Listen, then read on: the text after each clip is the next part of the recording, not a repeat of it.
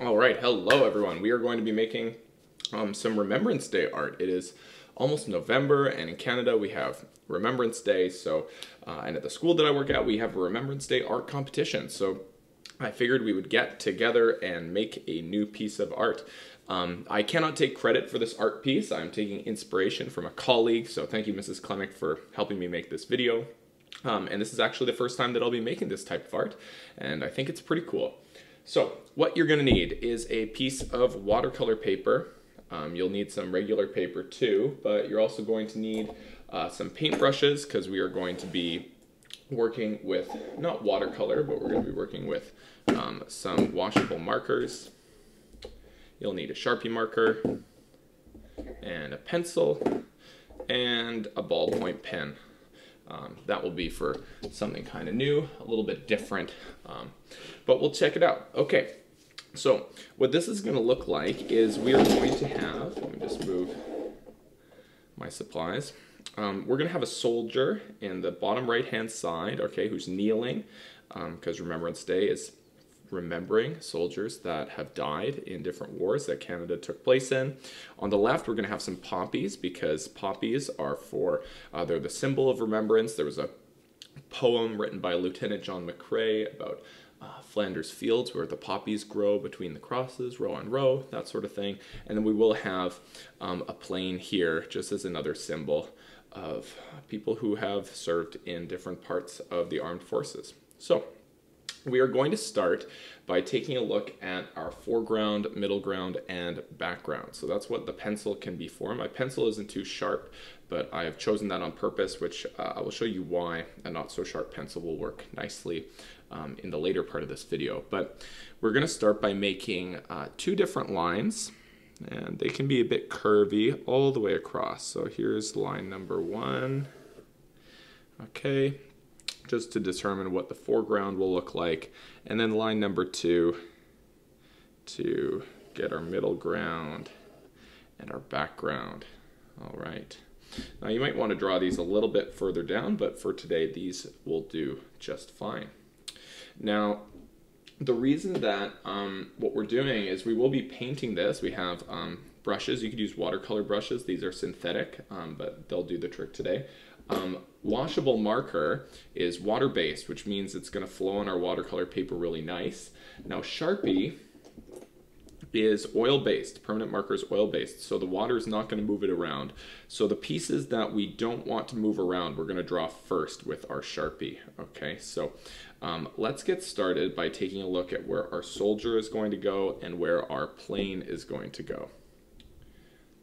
Now to make things simple, I have actually printed off a soldier silhouette. So this will help me put this back onto where I want on the watercolor paper. And the way that I'm going to do this is I'm actually going to do a quick trace. Now I know the point of this activity, you're kind of like, oh, isn't that cheating? Well, the point of this activity is to learn about foreground, middle ground, and background, and to get a chance to do a bit of painting. So we're going to fast forward a bit of the drawing, sketching portion by seeing how we can get this guy onto our paper as fast as possible. So the fastest way that I can think to do this is to do a graphite technique, and that's where you need your pen and your pencil, because what you're going to do is you're going to flip this silhouette over, and you are going to fill the entire silhouette with the graphite of your pencil, which is why a dull pencil will be helpful. So I'm going to do this, and don't be shy.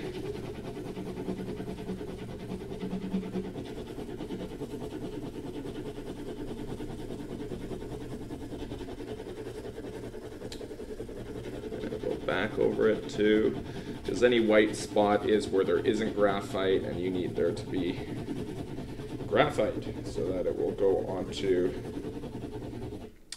your watercolor page. So nothing on the watercolor page, but now I'm going to place my soldier where I want him, not too on the right third here. I don't want to press too hard because the graphite is going to go onto my paper, and that's where my ballpoint pen comes in nice, because ballpoint you have to press a little bit. So when I trace this guy on, I'm going to be pressing the graphite onto the watercolor paper. So I'm going to draw onto this silhouette.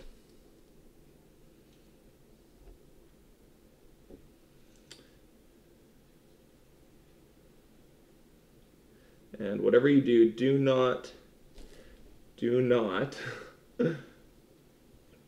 take your paper off, because it will be hard to finish if you're only part way.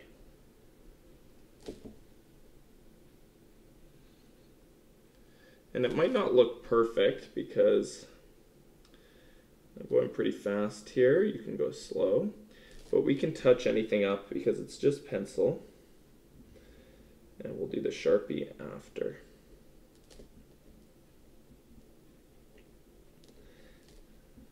Now I want to get every outline in. Might be tough to remember all of them because we don't really see what's happening on the other side. That's okay.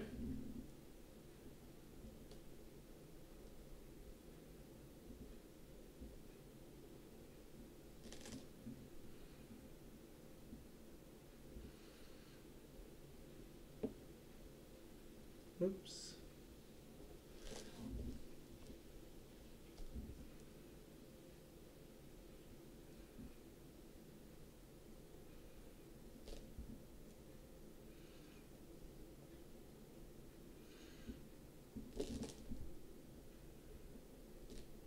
Got these inside lines, and the details.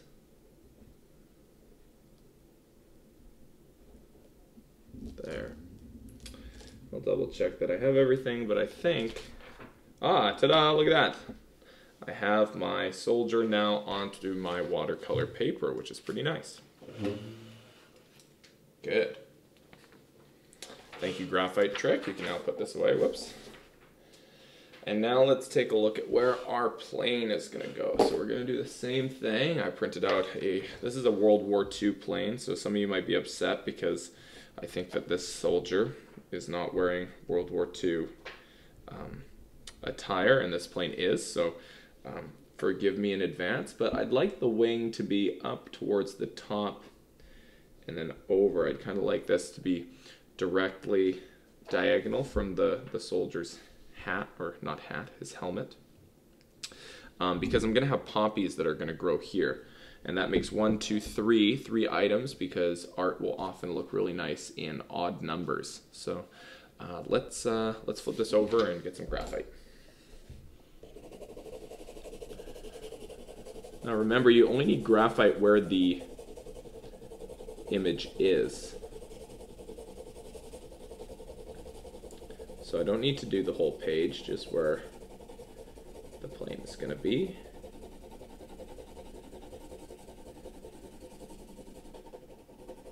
Even there, I'm doing a lot more than I probably need to.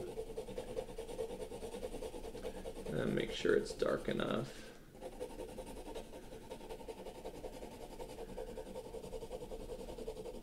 And you can sharpen your pencil later. Good, that will be a plane. So I flip this over. Very nice. All right. So let's see where we want this guy.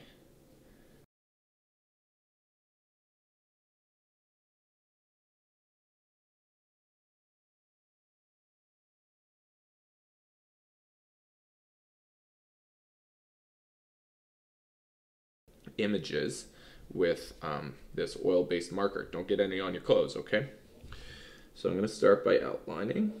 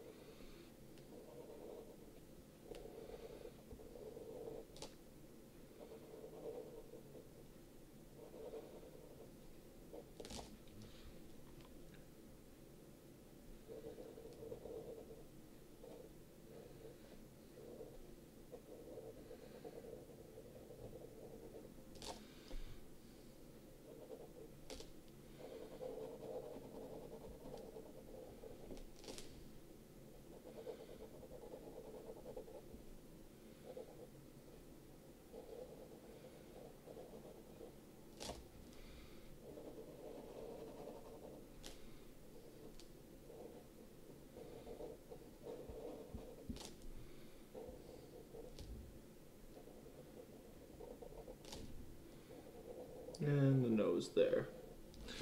Good. And now once you've done this, you're going to color this guy in, but you want to try and stay parallel to the outlined lines. This is one mistake that people make with coloring, specifically with coloring with marker all the time, is that if you do not go in line with the lines that you're coloring in, it can sometimes get really messy. So don't color this way if the outside lines are going this way.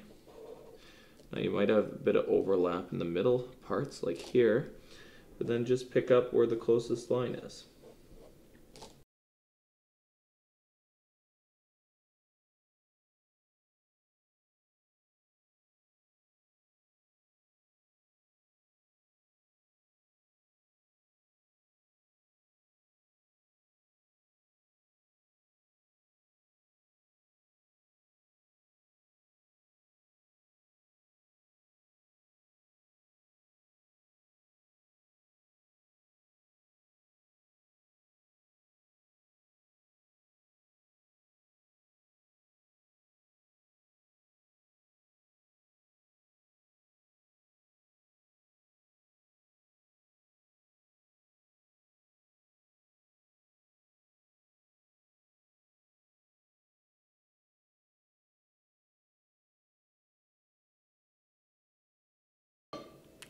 Now I know we're really excited to paint, but what we're going to want to do is we're going to actually want to get these poppies in here because they are the most foreground. So if they are the most foreground, I cannot paint my background over top of my poppies. So with your poppies, you're going to need your pencil again, and poppies are pretty simple to draw. So we're going to go for freehand.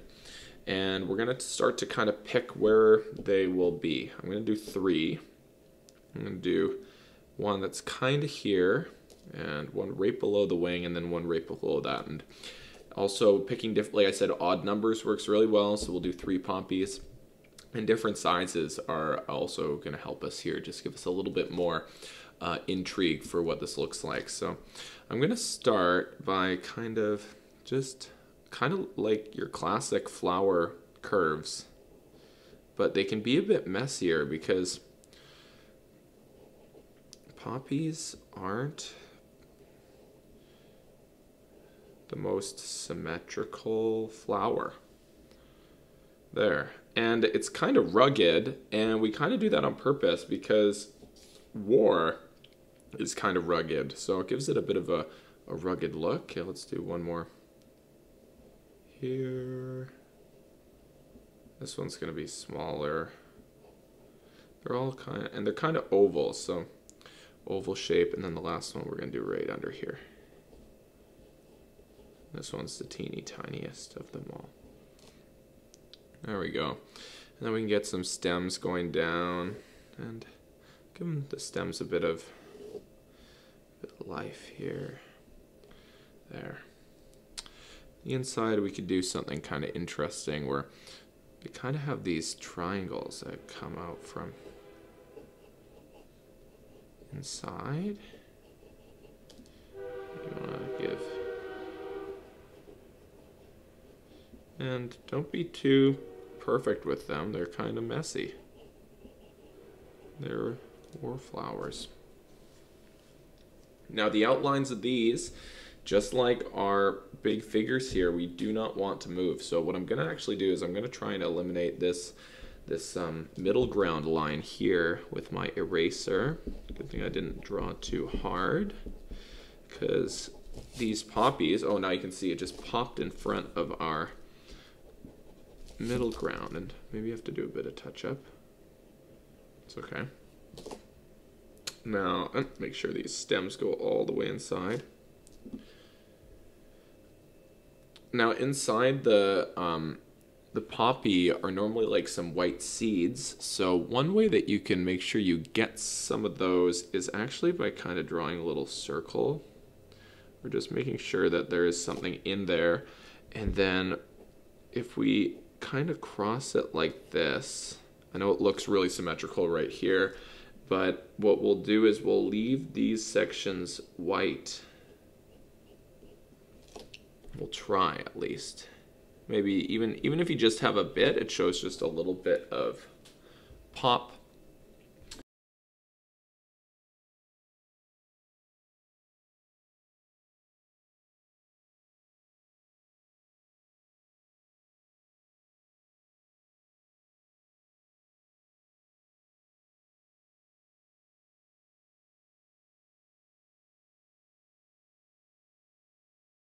There.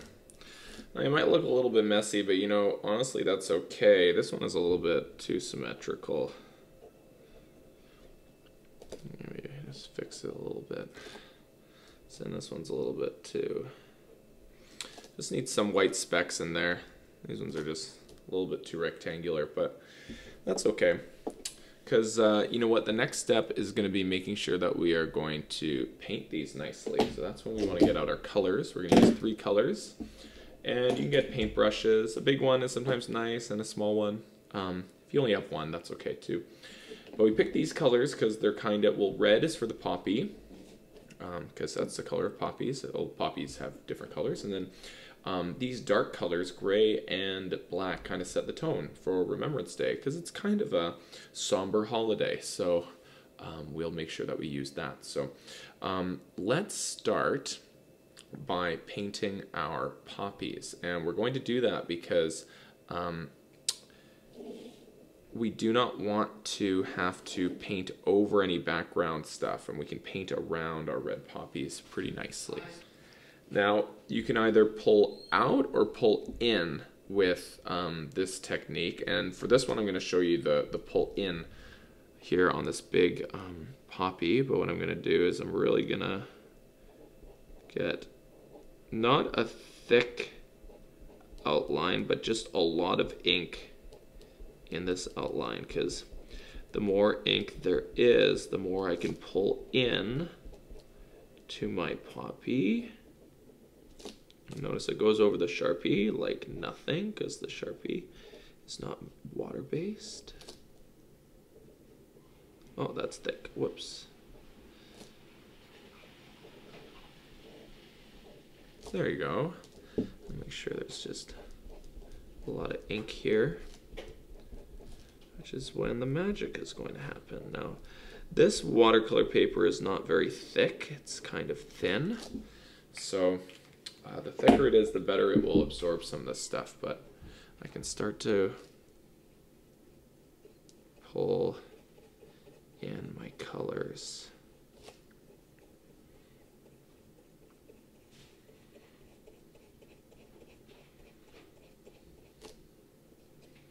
Whoops, make sure you go in the lines.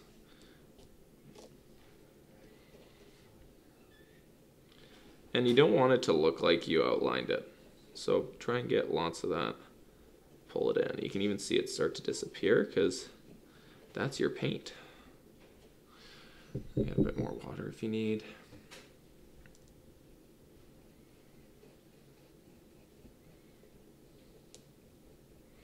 Yeah, it's starting to come in nice. Good.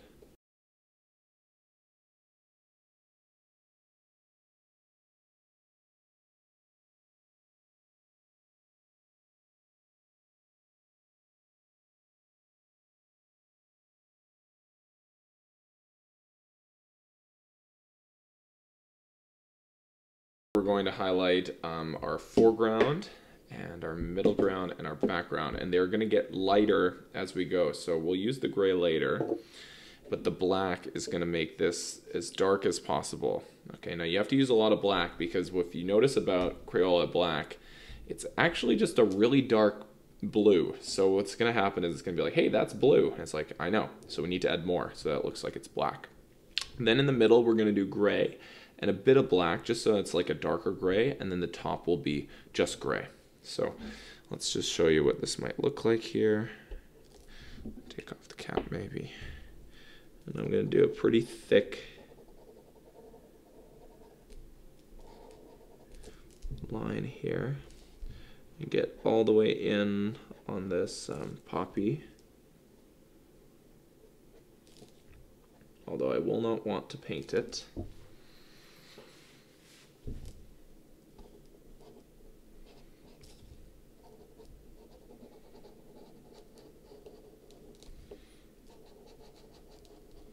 You have to do it pretty soon after, or else it will dry. So that's why I did each poppy. I did one, and then I painted it right away. And then here I'm gonna do this, and then I'm gonna get my big brush out for this one.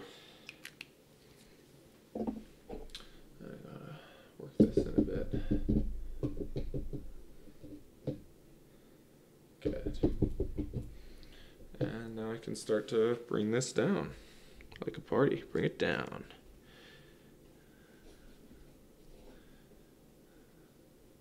Be careful around the poppies. Whoops. And bring it all the way in, all the way down. Get that so it kind of gets a bit of a gradient effect, that it's closest to the line is darkest. Also make sure that you get close to the poppy.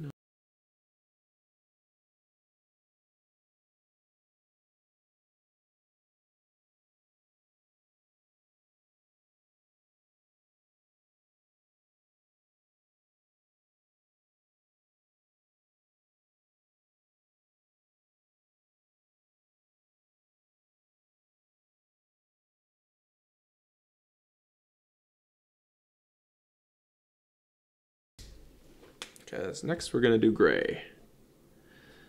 All right. Now we do want lots of gray on this one.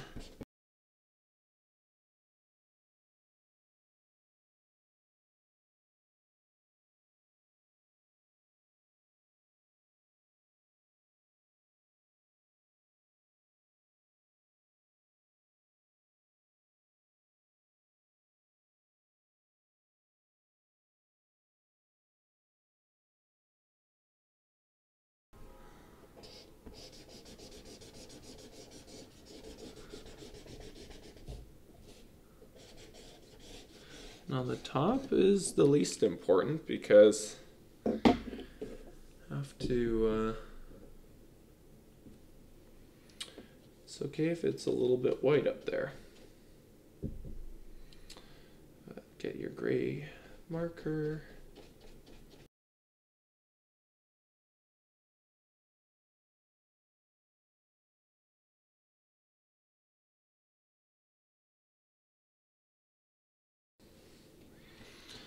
Alright, and you can touch up as you need, but you should have 3 decently different sections. There you go.